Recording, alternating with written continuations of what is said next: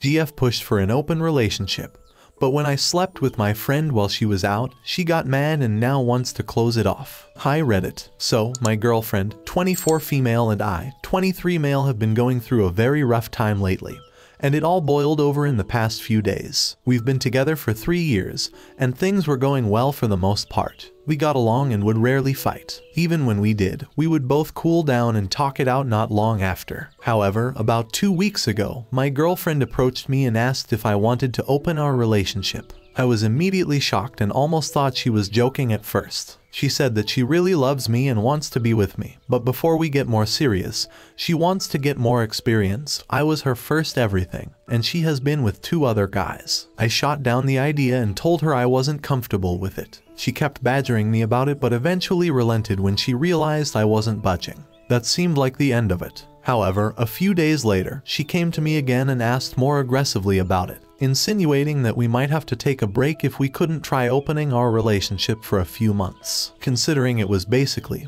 we take a break or I give her this, I relented and said we could open up the relationship. 2 days later, last Friday, I got home from work and saw that she was dressed up. I asked what for. She said that she was going out to the bar with her friends and wouldn't be back until tomorrow. I immediately recognized what this meant and asked if she'd rather spend the night in with me, but she said she really wanted to do this. Eventually, she left and I was left sitting alone, watching TV and getting drunk.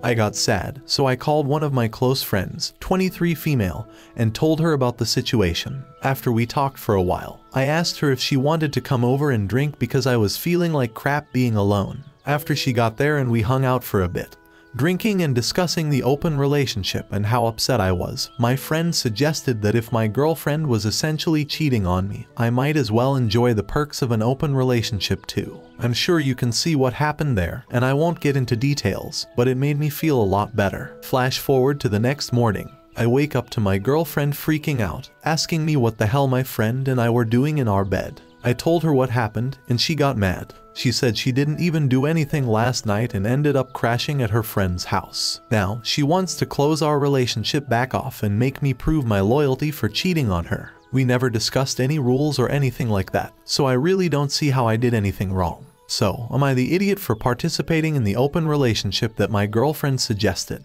Some relevant comments. Not the idiot. She pressured you into agreeing to something you didn't want, didn't set any rules, and showed a complete disregard for your feelings. You did nothing wrong. You were open, and you had no rules about telling each other anything, because you had no rules at all. In the future, though, don't agree to something you don't want. Breaking up when she wouldn't stop pressuring you was the right move and would have saved you some of the coming mess. She planned for the relationship to be open on her end, so she could sleep with other guys while he sat at home alone. That's why she considers what he did cheating, but doesn't consider what she wanted to do cheating. Not the idiot, and he needs to get rid of her as a P that is one selfish, toxic person. This relationship isn't equal. Just break it off. She had big expectations of her ability to pull men and wanted to get it out of her system. You didn't have to even try. So she's angry. Not the idiot, but don't pretend this is salvageable. I don't have an issue with open relationships, but this isn't how they form and work. Yeah, I'm accepting the fact that there's no coming back from this. She wanted an open relationship so she could go out clubbing shopping for an upgrade but keep you around as a backup plan.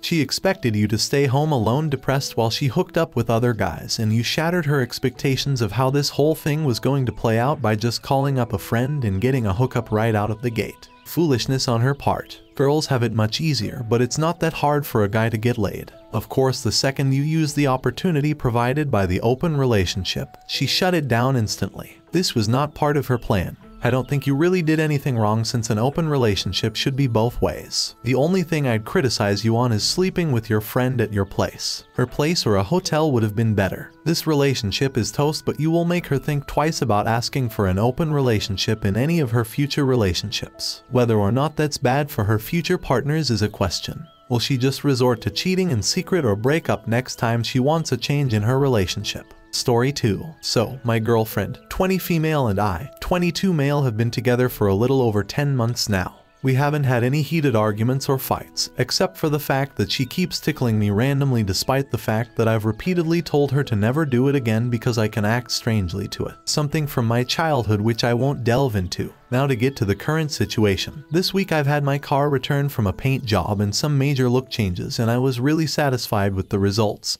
So I took a day off from work and took my girlfriend on a short trip outside the city. We drove to a lake, ate some food and relaxed for a couple of hours until it got pretty dark, and we decided to head back home to get some sleep as I had to go to work the next day and she had an exam. On the way home, I started talking about how happy I felt with how the paint job turned out, and out of nowhere, she starts tickling me. I pushed her hand away and told her to stop. Then she reached for my ribs with both hands and got me swerving off the road. Thankfully, nobody was hurt, although my car got some deep scratches, but that doesn't even matter anymore, as I already slowed down after her first attempt to tickle me. I'll admit that I told her what the F is wrong with you as soon as we stepped out of the car and she started crying.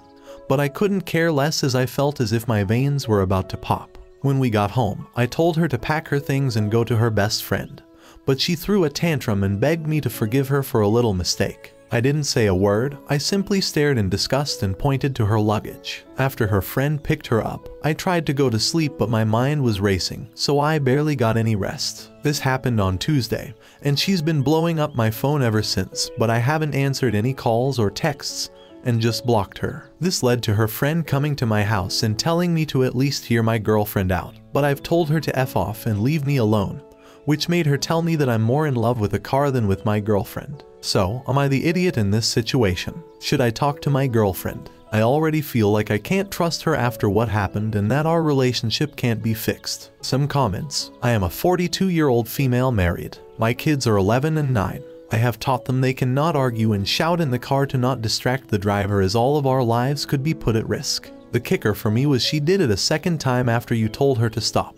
OP, you may have many girlfriends over the years, but you will only have one life. Not the idiot, my dude. Kick her sass to the curb. Not the idiot, she's an effing idiot. It wasn't just a little mistake. You don't mess with someone while they're driving. Period. You've also told her time and time again not to tickle you, and she refuses to respect that boundary, to the point of putting you and everyone on the road around you in danger. She can F right off, in my opinion. Not the idiot. What your ex-GF did could have ended in manslaughter. And even before that, her tickling you when you told her repeatedly that it disturbs you was abusive and disrespectful. But tickling you while you were driving was insanely cruel and dangerous. I'm sorry, but there is nothing to talk about here. She has shown you what she is. Believe her and don't let her near you. Even without the childhood trauma, tickling someone driving a hurtling missile going down the road is so incredibly stupid and dangerous that it shows the absolute immaturity of this girl. She needs to grow up before dating anyone else. It has nothing to do with valuing your car more than your girl. It's valuing your life more than your girl's petty feelings. Update. So the past couple of hours have been insane, honestly. Before the actual update, I just wanted to sort some things out. I've seen people talking about this post being rage bait or fake. Honestly, I wish it was, but I actually needed to hear some opinions on what happened. Some people talked about me having anger issues. This is not true at all. I never snapped at her like this for tickling me,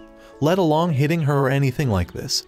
But in the rage of the moment, I couldn't keep my mouth shut. I might consider myself to be a calm person, but that doesn't mean I will laugh and giggle through stupid stuff. The actual crash happened at a speed that could have slaughtered us if I swerved in the wrong direction. I was driving on a country road and could have frontally hit a car coming from the other direction, as the speed at which the crash happened was around 40 miles per hour. The tickling part and childhood trauma. I've mentioned that to my now ex-girlfriend around 3 months into our relationship, but as many pointed the obvious, I wasn't dating the sharpest tool in the shed and it took me a while to realize it. So I guess I might be a bit dumb as well, lol. I think I might have misused the term ghosting. In my head, telling her to get out of my house was already a clear sign of our relationship status. Now, to the actual update. After reading nearly all the comments, I took the decision to send my ex a message where I told her we should meet face to face. Some people suggested that I should file for a lawsuit, but my ex is still in uni and her parents can barely afford helping her. She obviously has done an insanely dumb stunt,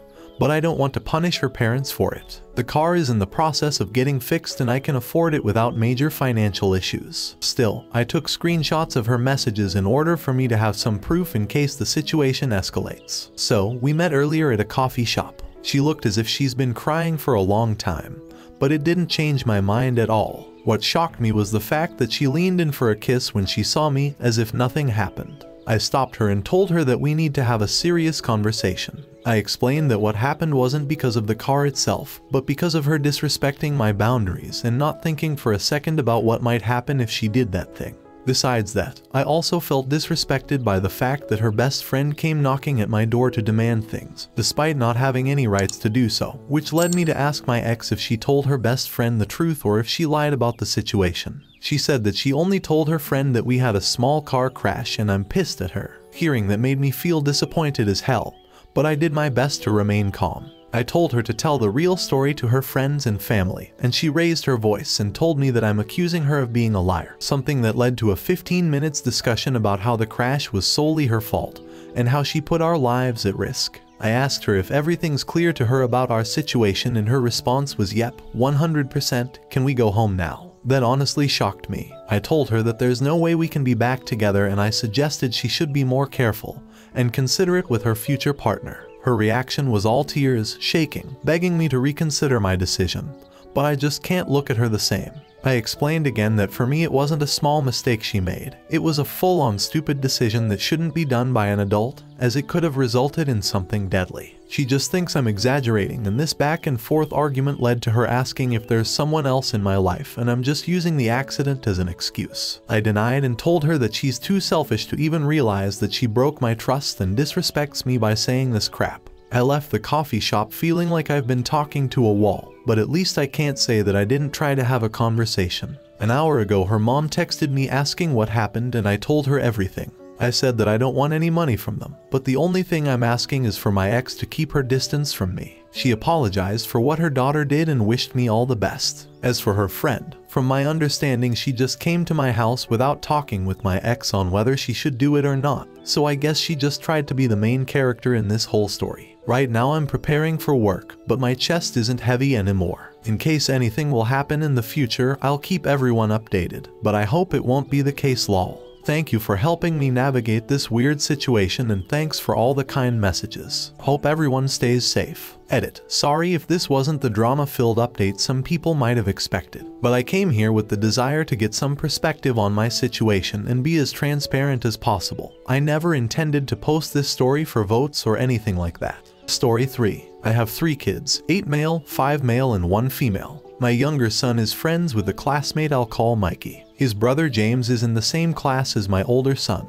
but they're not friends. Back in March, the boy's mother informed the class mom group chat that James had the flu, and his birthday party would have to be cancelled. My older son had not been invited to that party. My wife and I didn't even know about it until she saw the text. But since my son wasn't friends with James, we didn't mind it. My younger son just got his invitation to Mikey's birthday party, which will take place in the first week of June. On it, there is a reminder to bring an additional gift for James. Both me and my wife were confused. When we asked their parents about it, they said that since James didn't get to have his friends over for his own birthday, they wanted his friends to have the opportunity to give him gifts during Mikey's party. Again, my older son is not friends with James and had not been invited to his cancelled party, so we were never planning on giving him a gift in the first place. We didn't even know it was his birthday. Even if we were buying him a gift, we'd give it to him on some other occasion, not during his younger brother's party. It doesn't feel fair to Mikey. Once my wife and I had agreed on that, we informed the boy's parents we wouldn't get a gift for James. We told them all our reasons, but they argued that we were being petty and vindictive, and that it was unfair to deprive James of a birthday gift just because our son doesn't like him. From what I gather,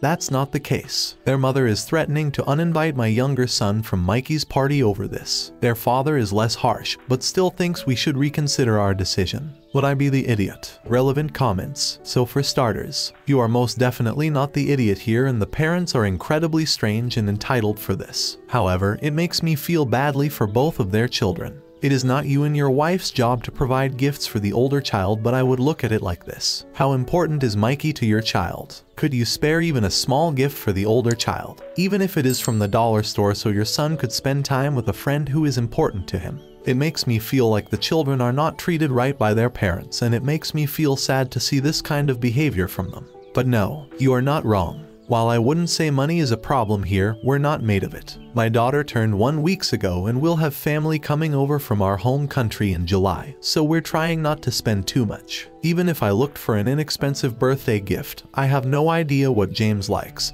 and neither does my son. I also would not give it to him during Mikey's birthday party. I know it was their parents' decision, but if I wouldn't do it to my own kids, I won't do it to theirs. Not the idiot. Are they planning on shaking down Mikey's guests at the door to make sure they're carrying 2 gifts, and not let them in if not? Because I would just send your younger son with Mikey's gift. I don't understand this. These are Mikey's friends, right? You happen to have an older son the appropriate age, but most families won't. So they're forcing 2 presents out of kids who may not even know the older one. Damn, here's an idea. Why don't they just reschedule the kid's cancelled birthday? If they can't afford a fancy one, then let it be old school cake at the house. These days most older boys would be happy hanging put and playing video games anyway. Or if it's warm, buy a bunch of cheap water guns and put them outside with a stack of towels. I did thus during lockdown. Best party ever, even if my yard suffered a bit. Update: the main piece of advice I got when I first posted here, or at least the one that stuck with me the most, was to buy a smaller,